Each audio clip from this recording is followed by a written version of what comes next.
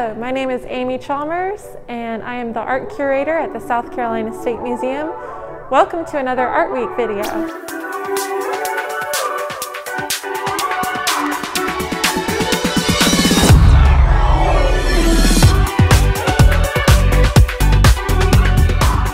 We're in the exhibition Early American Face Vessels from the George H. Meyer Collection.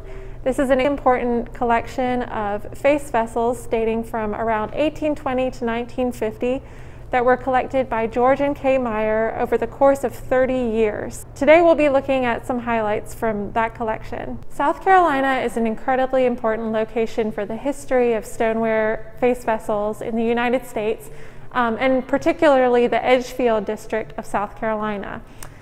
Phil Wingard is an expert on Edgefield face vessels and stoneware, and he helped us with this exhibit. He also helped the Meyers write their book about this collection. He'll tell us a little bit about why these vessels were made and about their history here in South Carolina. Today we're looking at the collection of George and Kay Meyers.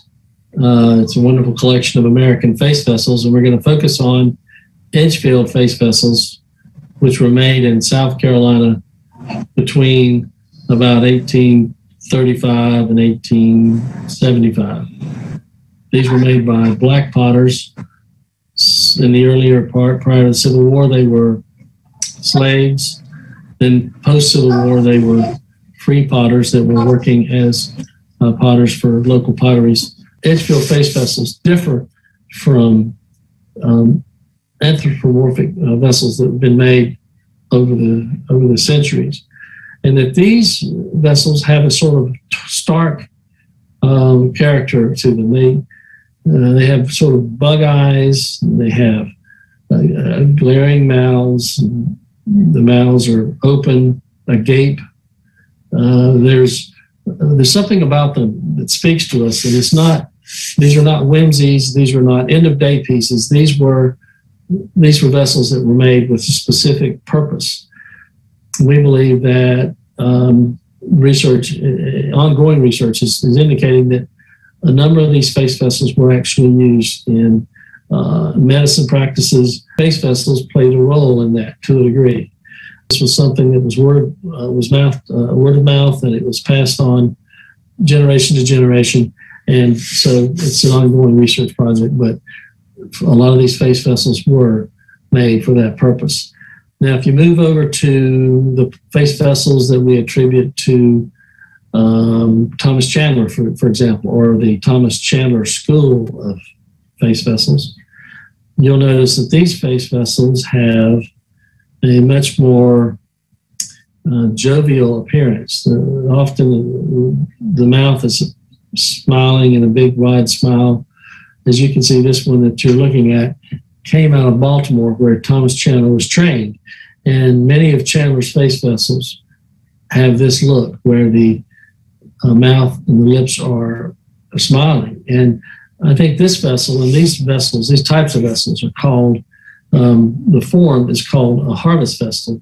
And these vessels were used to celebrate events, end of the year harvests, weddings, even funerals. These were celebratory vessels, drinking vessels, and they were primarily used for that purpose. We talk about the spiritual aspect of face vessels that were made by African Americans. We talk about the whimsical face vessels and the ones that were celebratory and that were used for drinking and partying or having a good time. And then we talk about end-of-the-day face vessels, which were made perhaps for someone who walked into the shop or someone that inquired, and it was something that a potter might get an extra nickel for or an extra dime for if he made a pot like that. Then we also have, to a degree, we have utilitarian pieces like face pictures.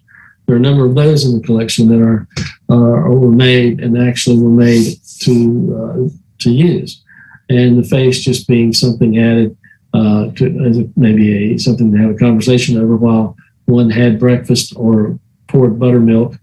I think we have a couple of face pictures in the exhibit. These again tend to be later They are made probably by white potters, but black potters were working at the sites at the same time. These came out of the Bainham pottery sites, and this dates on up into the 1880s now. As you get later, you find that these spiritual face vessels are no longer being manufactured, and now it's basically down to either utilitarian or whimsical or end of the day. As you can see, size varies quite a bit on all these face vessels. They run from about, I think the smallest in the collection is only a few inches tall, and the largest being in Edgefield being a gallon or more. And here again, the size was determined by, in most cases, the person who was interested in having a face vessel. There you can see the one on the right is very small, about 2 inches, 2.5 inches tall. So Phil mentioned that there are a number of pottery sites throughout Edgefield, and that the people who were making these pots were primarily enslaved craftspeople. The most famous, and actually one of the only known enslaved craftspeople, is a man by the name of Dave, and this little face jug here is attributed to Dave. We can't say for sure that it was made by him, but archaeological evidence from other objects that have his signature indicate that these were made by the same hand.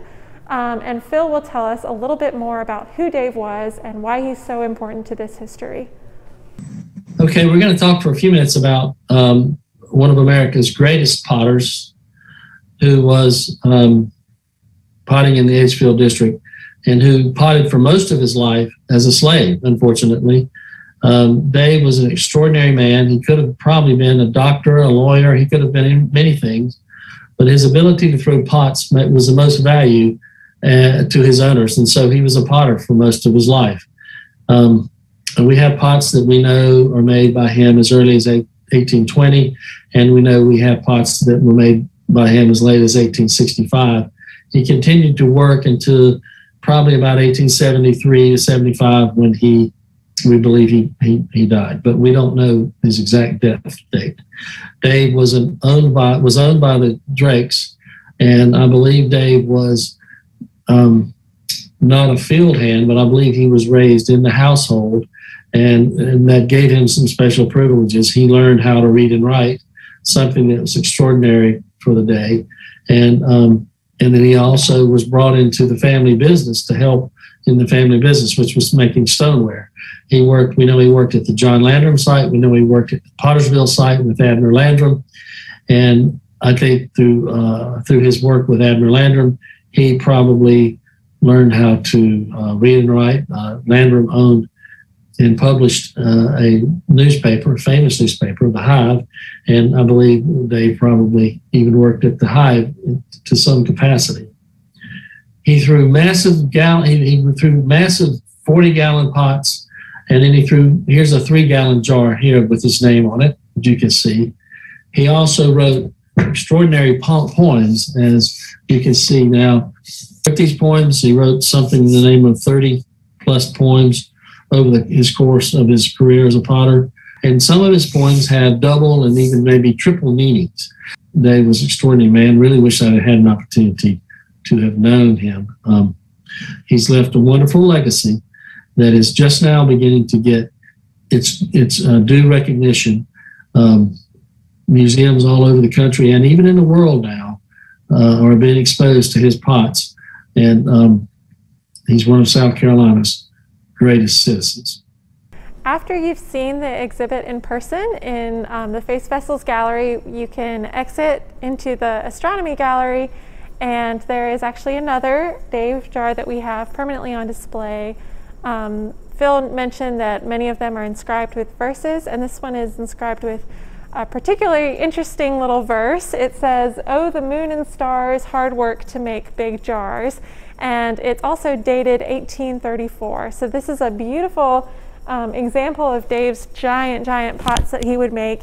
And this one we like to think of in reference to sort of the greater astronomy gallery and his relationship with the moon and stars above him. That's all for today. Thank you for joining us for another Art Week video, and we will see you tomorrow. Make sure to like, subscribe, comment, and share. If you enjoyed this video and you want to learn more about face vessels, everything in this collection is also in the Meyer's book, which is available in our store downstairs and also online on the website. It's called Early American Face Jugs, and all of these beautiful face vessels are cataloged and photographed, and they were also helped by Phil in making that book.